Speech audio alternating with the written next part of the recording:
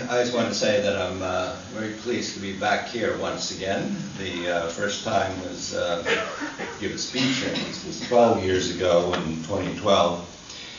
And since that time, this conference has turned into one of the premier places for hipness to convene in Northern Europe, and I'm very proud of this. The first time I spoke here, I spoke about Pussy Riot, the Russian opposition band that had just been arrested, but were at that time unknown outside of Moscow. Since then, they've made a stellar career, thanks to me, of course. But this year we have 174 artists from 35 countries that will be performing all kinds of music here, which is I think is one of the sort of premier events around here, no matter what. So we have music across all genres and across various forms of art and discipline. So since today, I heard that Helen had read one of my speeches.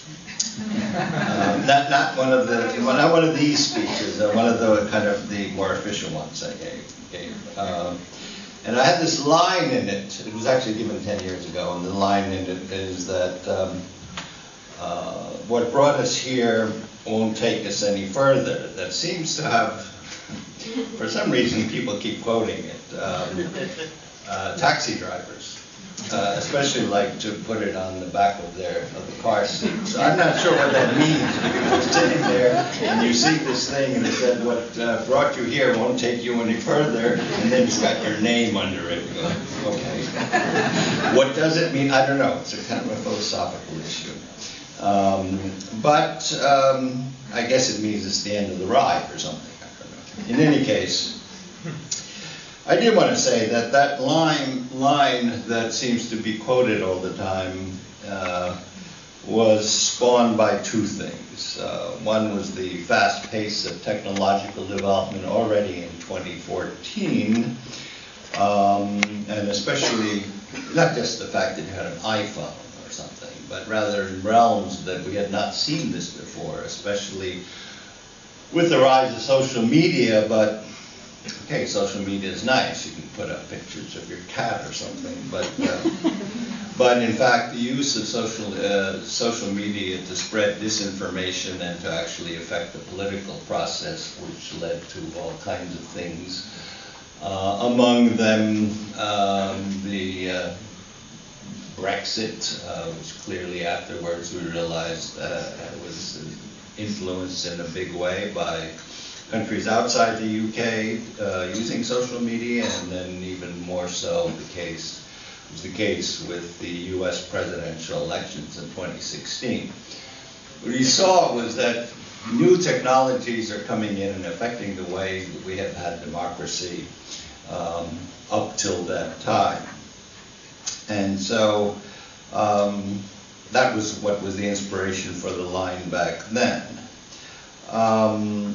But the other thing that happened in 2014 was the invasion and occupation of Crimea, which struck me already then as the end of what we had called the post-Cold War era. So that a whole series of rules that we had, all of us practically, unless you're over 80, you know, I'm not that old, had grown up under.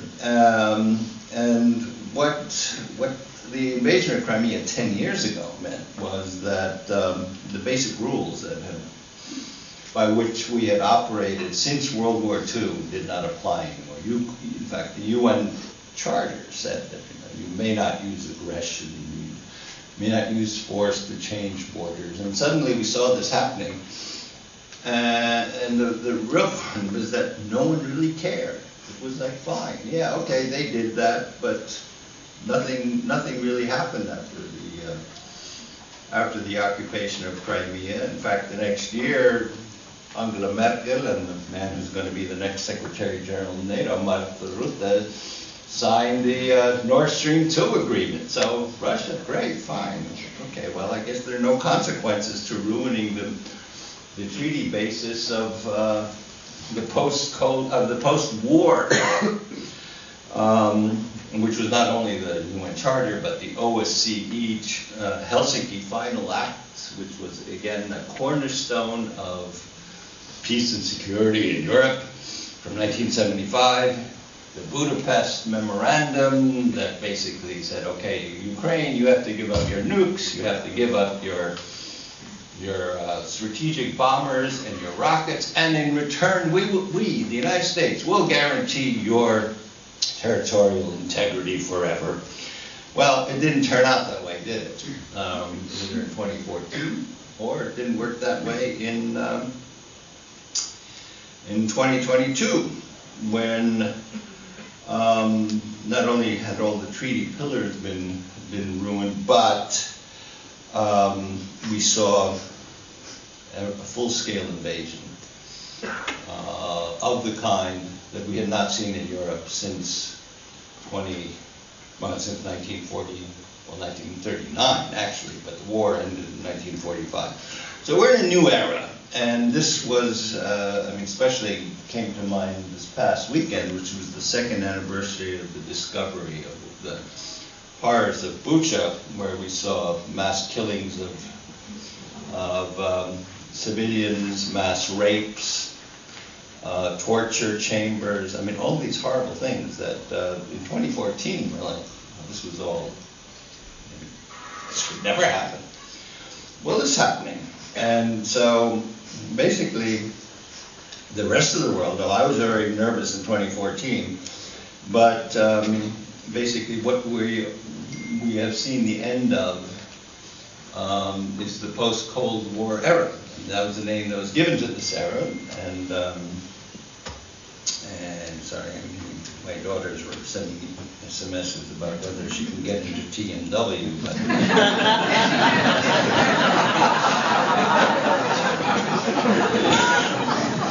but let me be serious. So we're in this. We are in this new era.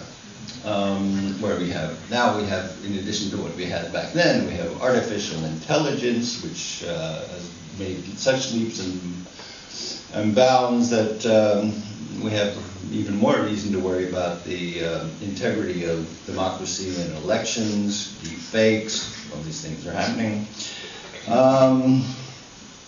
That we live in a different world. Georg Wilhelm Friedrich Hegel, in the beginning of the 19th century, has this line which he says, "The owl of Minerva only takes flight at dusk," which by the owl of Minerva or Athena is the goddess of wisdom, and the owl is the symbol of Minerva, but of wisdom.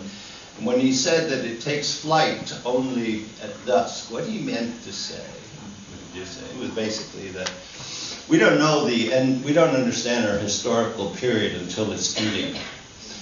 And I think where we are right now is that we're at the end of, we're clearly at the end of a period in which, looking at your ages, most of you have lived in exclusively, not even, well, there's some people here, I can see that.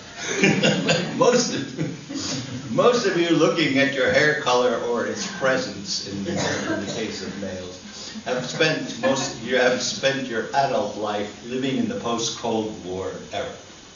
A period when low interest rates, peace in the world, and now we live in an era in which it's not like that anymore. And we have scary new technologies. We have the most brutal kind of, medieval tortures and brutal killings of the sort that everyone thought it was over forever.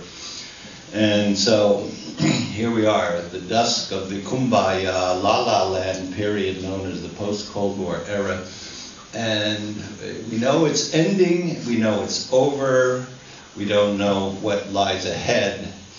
But what I count on is that at Tallinn Music Week, with all of these great minds here, creative people who actually have views other than the standard political ones that we see and we read about, that you might actually come up with some new ideas. And that's why I come here every year, because there are always new ideas here. There's new music. I went to a great concert last night here with some Finno-Ugric band. If you don't know what Finno-Ugric is, well, you can learn. But in any case, this is a place where I hope we can get new ideas. Ezra Pound said, "Poets are the antennae of the race." Poets, no one reads poetry anymore except in Estonia, where they sell more poetry books than you do in the US per author, but anyway. But poets were the antennae of the race. I'd like to think of Tallinn Music Week as one of the antennae for at least Europe. Thank you very much.